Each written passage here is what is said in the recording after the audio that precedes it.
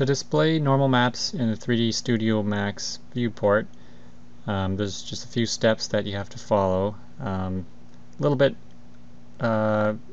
different than setting up a regular texture, but not too difficult. So first hit M to open the material slate editor. Then let's drag a regular standard material into the main area.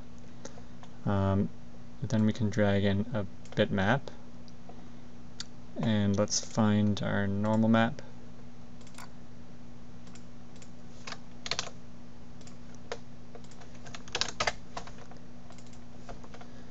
So there it is. Then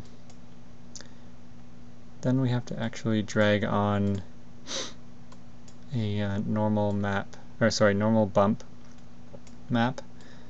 So that's the difference between a regular texture. Regular texture, you could just plug it right in, but with normal maps, you actually have to have a normal bump map on, and so we'll drag this right into normal.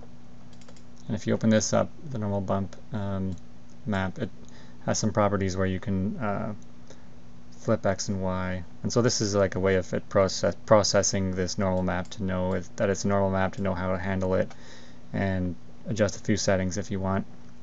This goes right into bump of your material. If you open your material and you go to maps, make sure bump is checked. That gets turned on by default if you're using this slate editor and you plug things in, then it automatically checks that. By default, for some reason, it's set to 30. Set that to 100. So if you double click on this, you'll see that it is appearing. So now what you want to do is assign this material to the model. So click on the material, make sure the model is selected, and assign it. And at this point you'll see that it's still not showing up in the viewport. So there's still a few things you have to do. Just right click right here, go to materials, and then realistic materials with maps. Make sure that's checked on. So that will do, that will get it started. Now by default, if you don't take care of this, this normal map might look strange. I've already ahead of time checked this off, but I'll let you know about this. If you go to